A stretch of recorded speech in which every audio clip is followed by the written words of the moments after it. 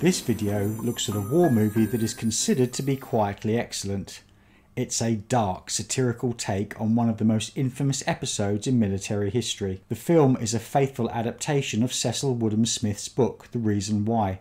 This book is a merciless expose of the terrible failings of the British Army in the Crimea, and the film takes exactly the same tone. It was helmed by a successful director, well known for his anti-establishment views. It portrays the British Empire and its army as inflexible, class-obsessed and outdated. It portrays the British Army Officer Corps as incompetent, exclusively upper class and idiotic. And as the title states, it culminates in one of the worst military blunders, certainly in the 19th century and in military history itself. It is 1968's The Charge of the Light Brigade. For me, this is one of the best war films ever made, and if you're asking yourself, well, why haven't I heard of it then?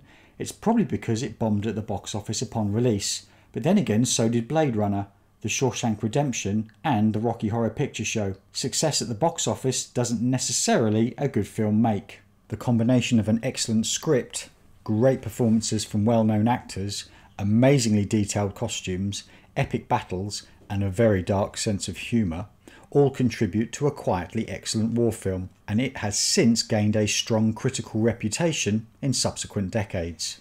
The director Tony Richardson's resume includes 25 films, 20 TV series or TV films, and 42 theatre productions. His most successful film, Tom Jones, was the most popular comedy of its day and won 4 Oscars, including Best Picture and Best Director in 1964. Tony was part of the new wave kitchen sink movement, films which were defined by anti-authoritarian protagonists and no-nonsense portrayals of working-class life. In 1966, Tony financed the escape of a Russian double agent called George Blake from HMP Wormwood Scrubs in the United Kingdom. This was a huge embarrassment to the British government at the time, and how he got away with it without doing prison time himself, I have absolutely no idea. This was something you could probably only get away with in the swinging 60s. Following this defiant act, there was no better person to direct a satire about the British Empire than Tony, it seems.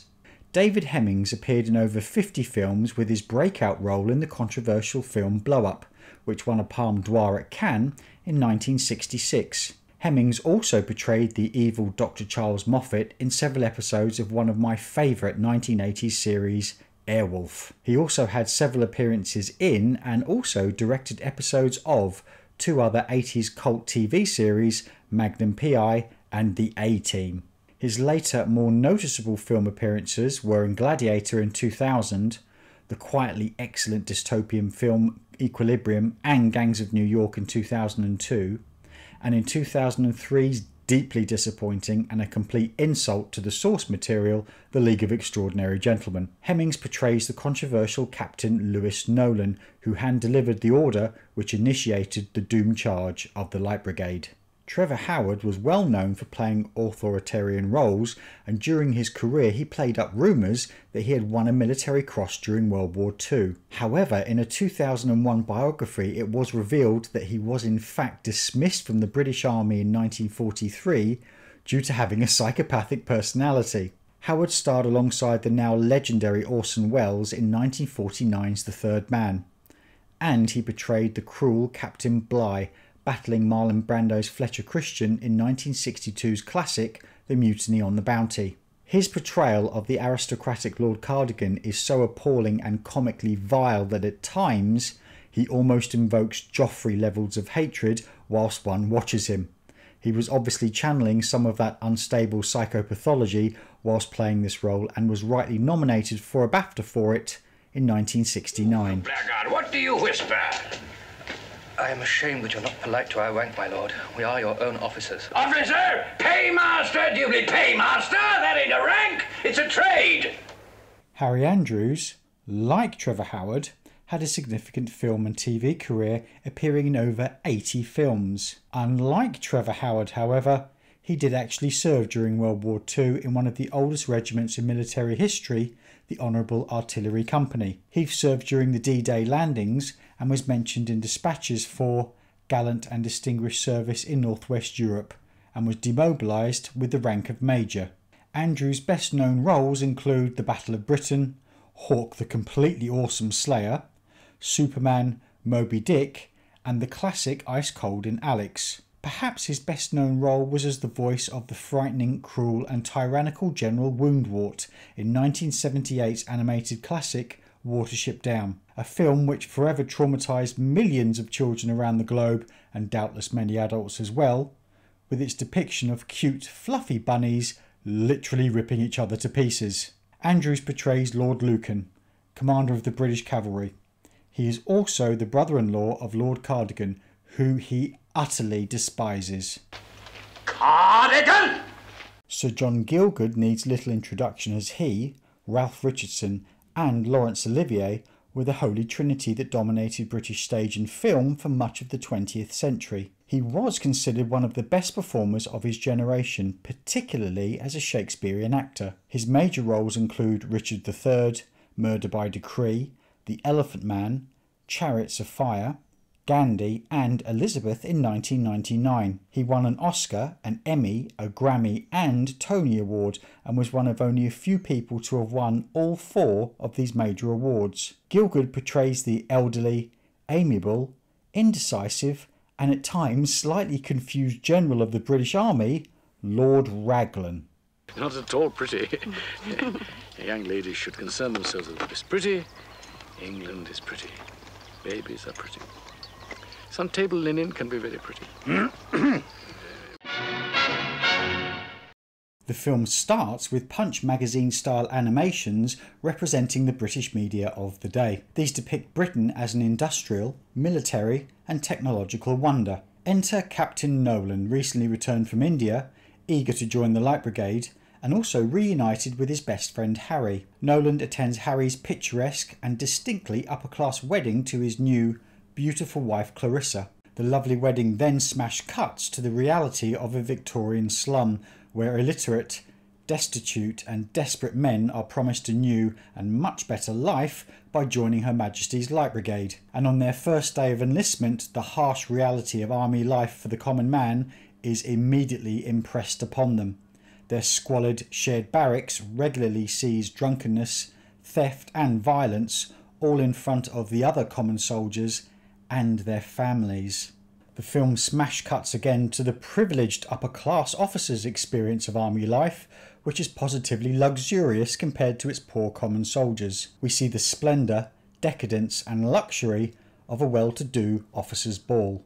Clarissa and Nolan's morally uneasy relationship continues to quietly develop into an affair, right under the nose of Nolan's best friend and Clarissa's new poor husband, Harry. Nolan intervenes upon seeing a cruel and dangerous joke played on a young, inexperienced officer by his peers at the officers' mess. He demonstrates his equine skill by easily calming an irate horse and saving a young man from almost certain injury. The onlooking Lord Cardigan does not like this one bit and shames the officer who initiated the cruel joke. He berates him in front of his fellows, not for playing a cruel joke, but for being made to look stupid by Nolan's valiant actions.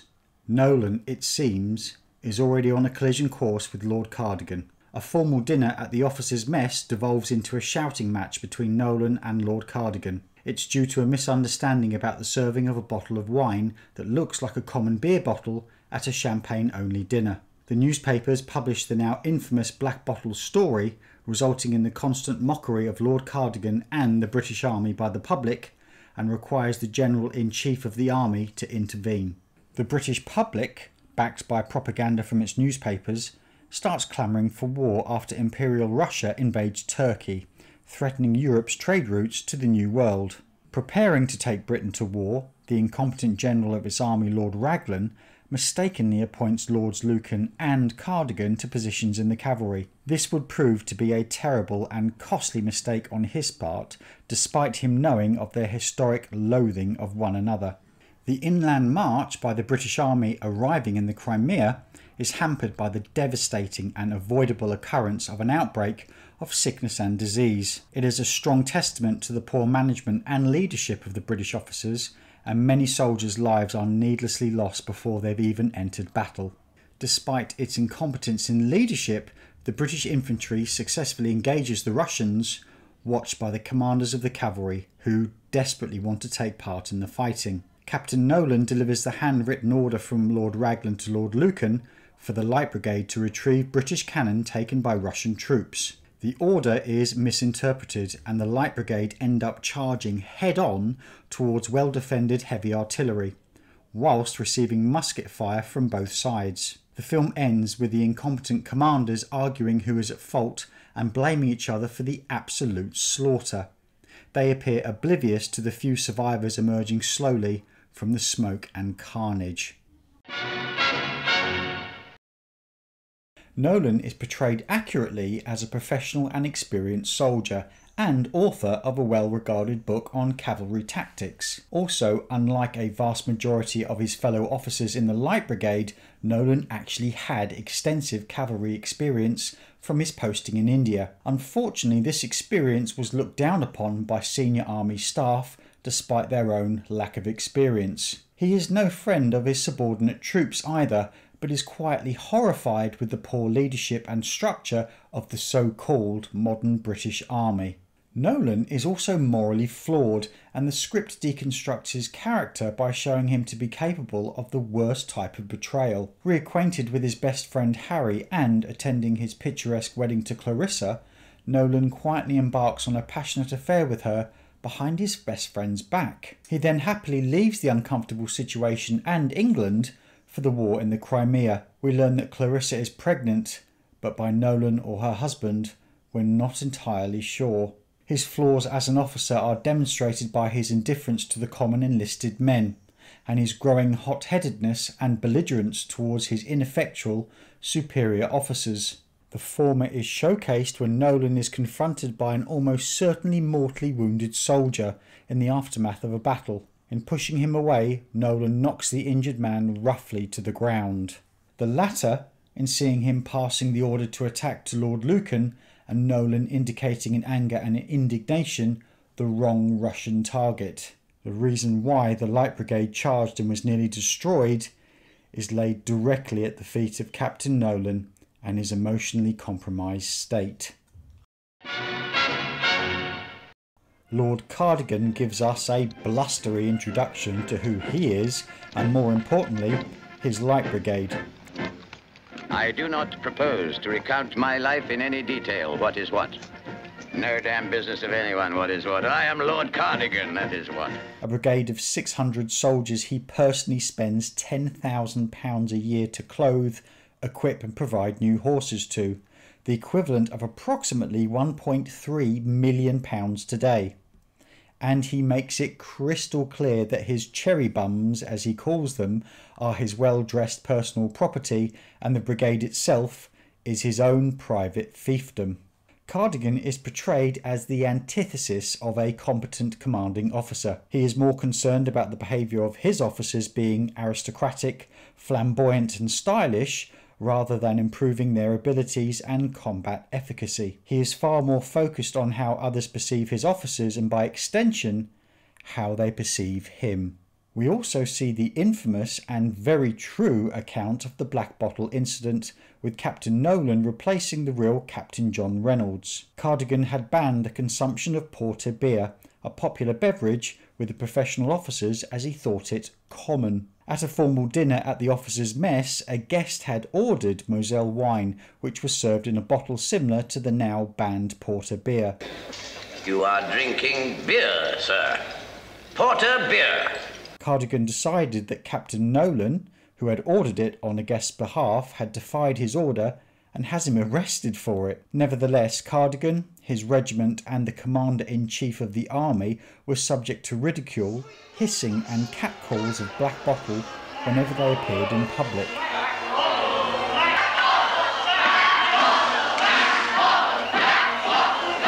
Cardigan orders a sergeant major to spy on Nolan as part of their ongoing feud. The senior NCO refuses such a dishonourable order, and Cardigan instantly strips him of the rank it took him 20 years to obtain. The now demoted sergeant major, perhaps understandably, reports drunk for inspection the next day, and as punishment, Cardigan has him flogged for it.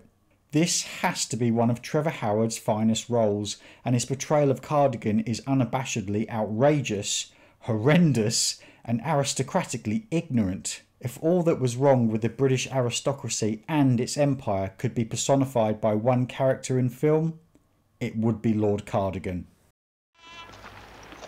If that line's straight, I'm a Turk's ass. The real Lord Lucan had ruthlessly evicted thousands of his tenants from the land he owned in Ireland, during the Irish famine no less. Due to this, he was understandably loathed by the Irish and was known as the Exterminator. Not a nice nickname to have been given by an entire country of people in the 21st century, let alone in the 19th. Lucan had married Cardigan's sister Anne, and there was an opinion that he had mistreated her, hence Cardigan's hatred of Lucan. Lucan detested Cardigan as, and I quote, "a loose living idiot not worthy of a Queen's commission." As his commanding officer, Lucan attempts to keep a tight rein on Cardigan whilst they're in the Crimea, but finds this difficult with Cardigan disregarding any orders he can get away with. Are you ordered up? I'm going up, and I'm... Their personal squabbling and pettiness is betrayed in a scene with one arranging the troops' tents to be set in a row, only for the other to arrive shortly afterwards and ordering them to be redeployed, stating that they were not in a straight enough line. Get them down! Get them down and start again! Childish and petty behaviours from two senior officers and an example of their real-life bickering and animosity which actually took place on campaign. Lord Raglan had lost an arm at the Battle of Waterloo in 1815, where Europe finally defeated Napoleon Bonaparte. Lord Raglan served as the secretary to the now legendary Duke of Wellington, but had none of his experience, skill, and certainly none of his tactical ability. Raglan appears to have more in common with Joe Biden than the Duke of Wellington. I do urge you to keep your headgear. It's your only protection against the sun. Throughout the campaign, he has to be reminded that the French are not the enemy, but are in fact Britain's allies, casting serious doubts as to his mental competency in leading the entire British army. We're surrounded. The French are in the yard. Our allies, my lord. He also comes to rapidly dislike the more than competent Captain Nolan, stating of him, That young man, Nolan, I don't really like him. He rides too well, knows a lot, but he has no heart. It'll be a sad day, Harry, when England has our armies officered by men who know too well what they're doing. Smacks of murder. Fanny Jubilee is one of the few wives allowed to accompany their husbands on campaign to the Crimea. She is not so quietly obsessed with Lord Cardigan and behaves like an adolescent Harry Styles fan when she sees him. She is depicted as a feather-brained floozy who spends most of the film trying to bed Lord Cardigan. She is eventually successful, and we see what is possibly the most unromantic and passionless seduction scene ever committed to film. In reality, however, she was a tough-minded, adventurous woman who was endlessly faithful to her husband and wrote an account of her Crimea experiences which is free to access online.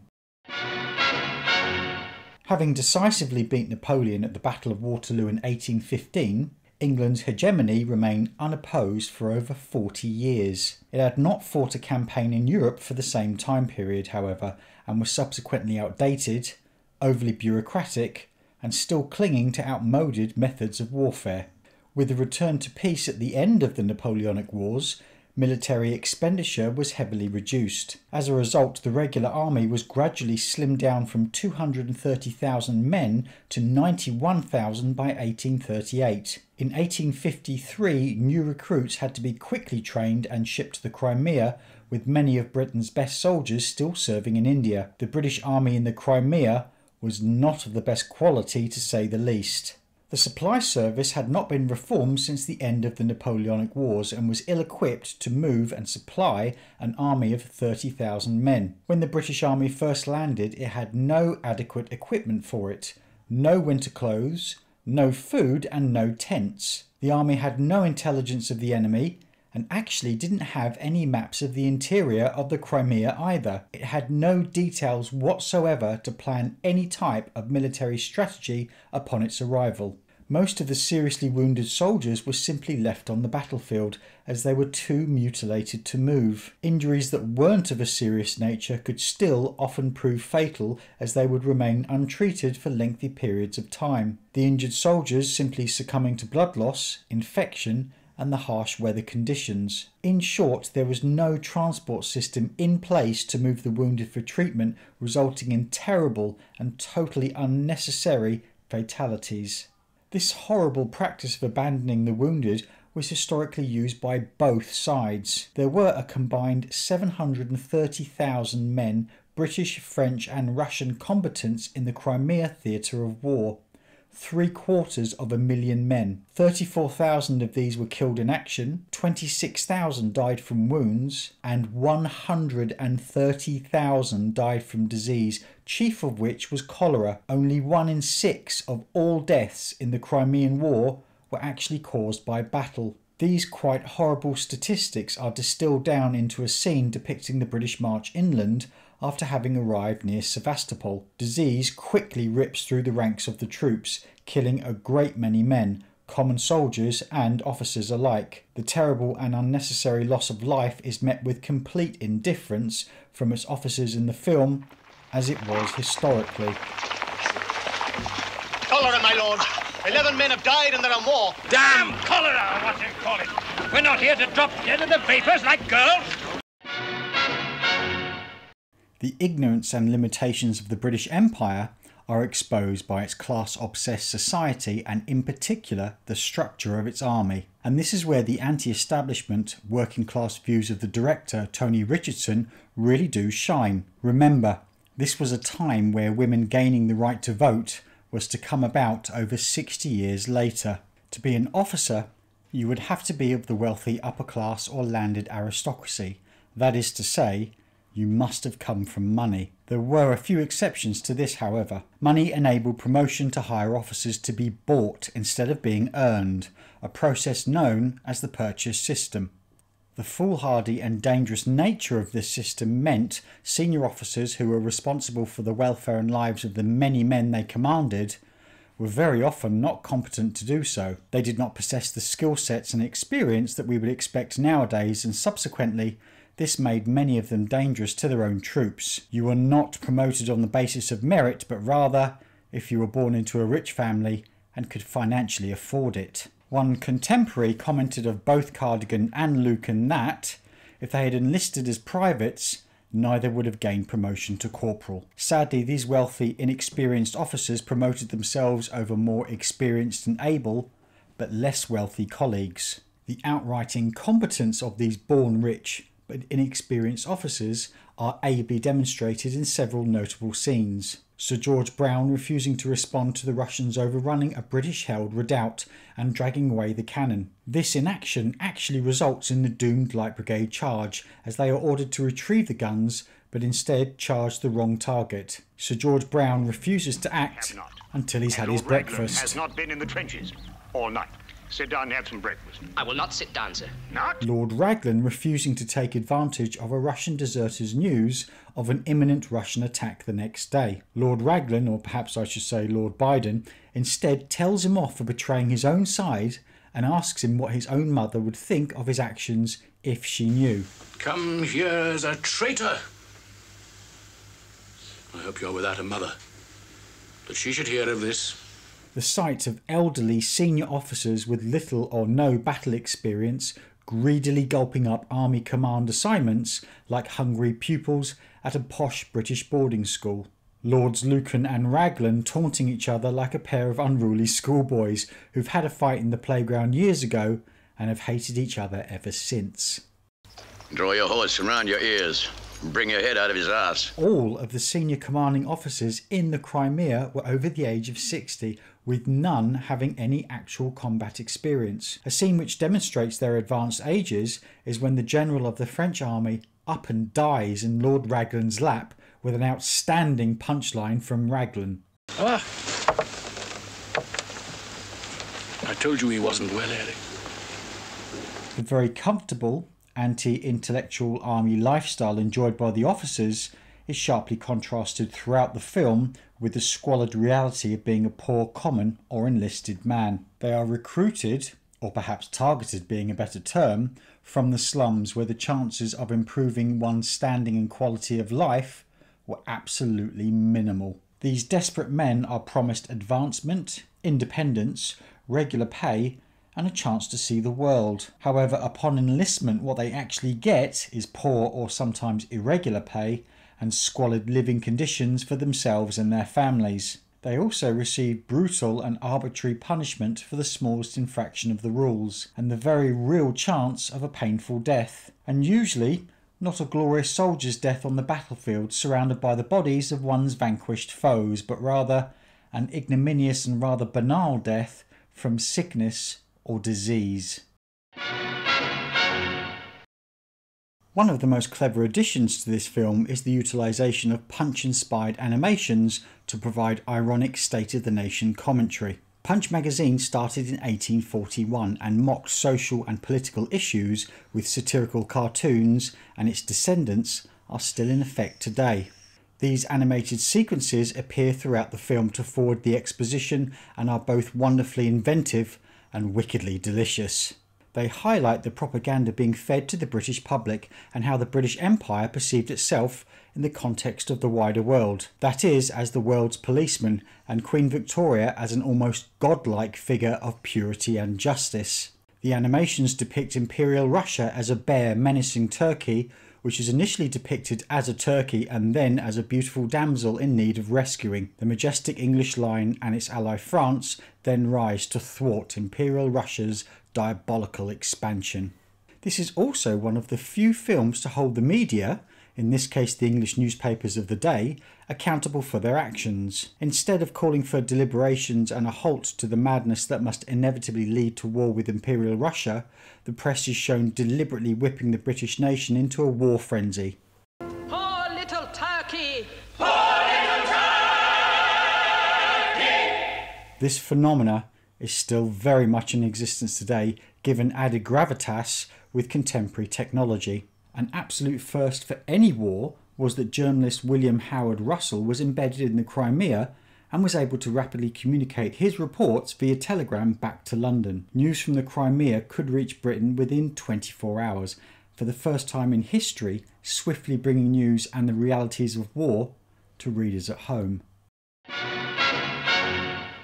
The scriptwriter Charles Wood's exquisite use of the period vernacular renders the dialogue eccentric, hilarious, authentically Victorian sounding, and a constant delight to the ear. At times I'm so pent up with their languor I could scruff hold of any two of them and bang their noddles together till their doodles drop off. The language used in Great Britain nearly 170 years ago sounds very different compared to today. Fanny, hello! I promised to help her school her Bob. Fanny! Fanny! The weapons, the hairstyles, dresses, sets, and in particular the uniforms are all rendered in exquisite detail. At times, this film rivals others such as Barry Lyndon and the Duelists for its historically accurate environments and visual period beauty. Due to Sir George Brown's bloody late breakfast, the Russians had overrun a British redoubt and started to drag away the captured British artillery. Lord Raglan, conscious that the Duke of Wellington had never lost any guns in such a manner, issues an order for the Light Brigade to ride the Russians down and recapture the guns. Lord Lucan, the cavalry will advance on the Russians immediately. They will be supported by the infantry, which has already been ordered to advance on two fronts. Has it? Delivering this order to Lord Lucan, Captain Nolan becomes infuriated with his questions and delays as Lucan cannot see the guns being dragged away from his position. Nolan then yells at Lucan and in his anger motions indeterminately in the direction of the order's target. Lucan, however, then sees only the heavy artillery battery and knows he cannot refuse an order. With rare politeness to his hated enemy Cardigan, he then relays the order to attack. Cardigan, realising the gravity of what was to happen next, replies with equally unusual politeness. I suggest, Lord Cardigan, you advance steadily, keep your men well in hand. If the brigade is handled with control, there should be no useless or unnecessary loss. Certainly, sir. But allow me to point out to you that the Russians have guns in the valley and batteries and riflemen on each flank. It is contrary to all practice of war for cavalry to charge artillery from the front. You are quite right, sir. But what choice have we? And so into the Valley of Death slowly cantered the 600.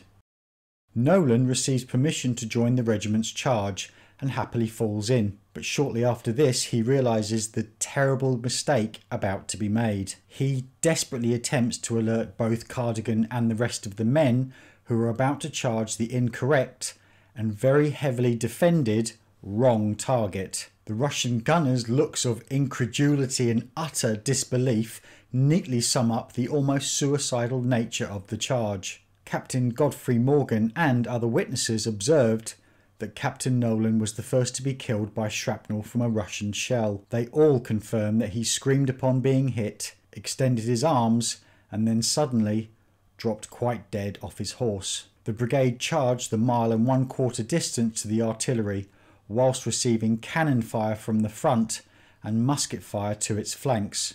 The main frontal Russian guns fired at point-blank range with canister shot when the brigade was near. The front rank of charging men and horses were essentially disintegrated.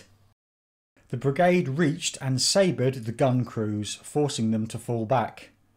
But having run out of momentum, the Light Brigade, or at least what's left of it, were then charged by Russian lancers. They then rapidly retreated back to their own lines along with the somewhat unjustly unharmed Lord Cardigan. Shortly afterwards, Lords Lucan, Raglan and Cardigan set to arguing as to who was at fault for the doomed charge. They are seemingly unconcerned at the sight of the horrendously wounded soldiers returning from the absolute carnage right before their very eyes. Cardigan is especially livid regarding Nolan's behaviour and is unconcerned to learn that he is dead or that he has just rode over Nolan's body. Nolan, that Indian! Insolent, miserable ass mutineer! My lord, you have just ridden over his dead body. Has anyone seen my regiment? We then see the Valley of Death strewn with dead and dying soldiers and their poor horses. Historically, the Light Brigade was then countercharged by Russian and Cossack lancers and had to run the gauntlet again to get back to the British lines. The French chasseurs d'Afrique cleared the Russian artillery from one of the brigade's flanks, saving them from its fire. In the end, of the roughly 670 Light Brigade soldiers who charged, 118 men were killed, 127 were wounded, and about 60 were taken prisoner. Approximately 40% losses, which was completely unacceptable for achieving very little. The brigade had lost approximately 375 horses, and after regrouping, only 195 men still had their mounts. French Marshal Pierre Boscat stated of the charge, "It is magnificent, but it is not war." The Russian commanders are said to have initially believed that the entire brigade must have been drunk. General Liprandi, inspecting men of the Light Brigade taken prisoner afterwards, asked them in English, "What did they give you to drink?" Alfred Tennyson dramatised the charge into a romantic poem, capturing the imagination of the British public who thought of the Light Brigade as heroes. It would take Cecil Woodham Smith's book, released 99 years later, to reveal the true nature and terrible incompetence of this infamous event. Prior to her book, if you can believe it, the reputation of the British cavalry was significantly enhanced as a result of the charge. Historically, Cardigan quickly journeyed back to his yacht, the Dryad, anchoring in the bay nearby, and had a champagne dinner that very night. He was seen as a hero by the British public and was made Inspector General of Cavalry and was appointed Knight Commander of the Order of the Bath in 1855. Lord Lucan was initially blamed for the charge, but successfully acquitted himself in a speech to the House of Lords in 1855. In his speech, he blamed both Lord Raglan and the now deceased Captain Nolan for the doomed charge, and this tactic seemed to work. He was then made Knight Commander of the Order of the Bath the very same year. Lord Raglan, the incompetent general, died of dysentery 8 months later following the charge, while still on campaign.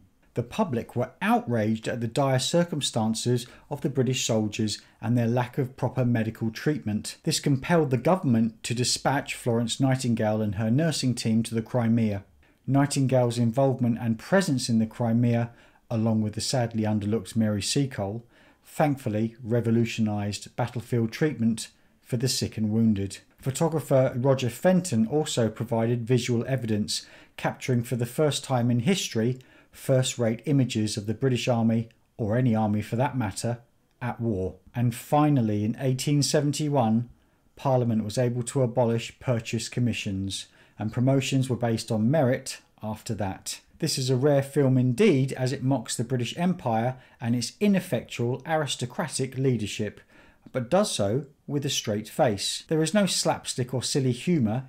The laughs come from subtle and sometimes terrible situations where ineptitude and ridiculous behaviours were unfortunately quite normal. This movie is strongly recommended to any fan of military history, as its anti-establishment director has no interest in distorting the facts in trying to glorify its subject matter. Such is its visual and historical quality that you certainly cannot tell that it was made in the late 1960s. Its ongoing strength, like any good historical film, is that it continues to look timeless. Thanks very much for listening.